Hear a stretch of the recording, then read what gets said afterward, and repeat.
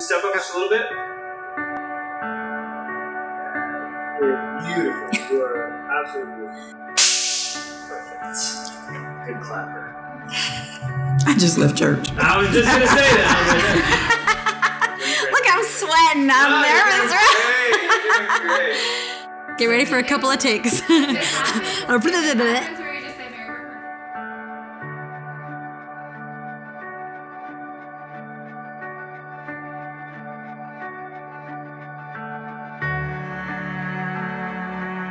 Running a marathon was on my bucket list, but I was diagnosed with cancer during training. With the help of this center, I've got my running shoes on today. Cancer cannot stop me. In my 90 years of life, I've seen a lot.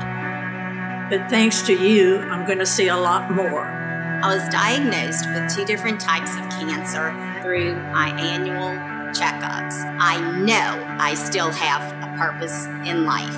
My wife and I have been married 71 years, and Dr. Hinkleman told me that my cancer is clear and come back and see him in 6 months. So I'm very happy about that, except that my wife is stuck with me for another few years. Thank you for all those who have contributed your time, talent, and treasure for making my journey through Hodgkin's lymphoma be right here at home. April takes care of her boys, and she calls me one of her boys. So as a family, we say we have 4 children, but when she said she has 5. My mom is the best cook in the world.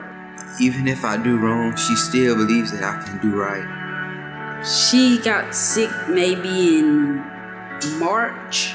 I didn't want anything to happen to her, because if she did, I wouldn't know what to do. I wouldn't know how to wake up in the morning and not see her face or nothing like that. When my mom got diagnosed with cancer, I felt that when she came here that she would be in good hands. My thought was I didn't know what my children was going to do if something was to happen to me.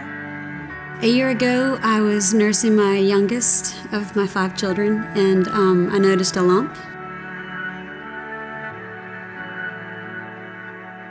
Immediately just coming home and just having to tell the kids was one thing, and having to tell them the stuff that we'd have to go through. And we did go through me losing my hair.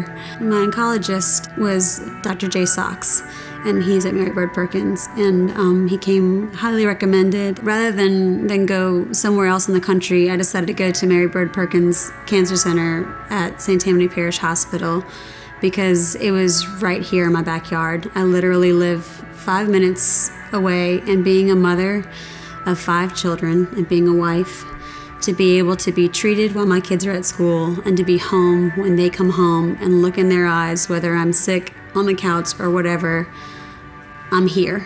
And that means everything to me, and that means everything to my husband and to my kids. So that was huge for us. The hardest thing for me was just sitting there wanting to help, but couldn't do anything physically. I couldn't prescribe anything. I couldn't do something that could change it. I heard one of the ways that the word compassion is defined is to suffer with, and to really try to embrace that suffering without necessarily going through cancer, but we're going through it in a way together. And so that's been kind of the challenge, is to enter into that deeper relationship with her pain, and not just to check out, not to be like, well, she's dealing with that, there's nothing I can do, so I'm gonna turn on the television. We all came out a lot stronger through it. It was hard, but it was really, I think, foundational and beautiful too. Because of you, I get my mommy in my life. Thank you for helping Mommy. It means so much to us. Because of you, I get my mommy back. Not only does my mom get to raise me now, but she also gets to see my kids grow up, and my brother's kids grow up too. Because of you, I have my mom for many years to come, and I am so grateful.